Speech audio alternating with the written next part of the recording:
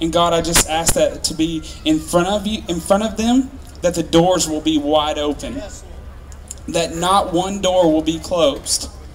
That they will see how much more you love them so much.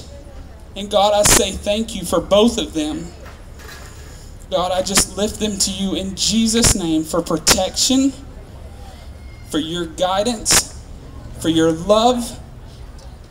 In Jesus' name, amen.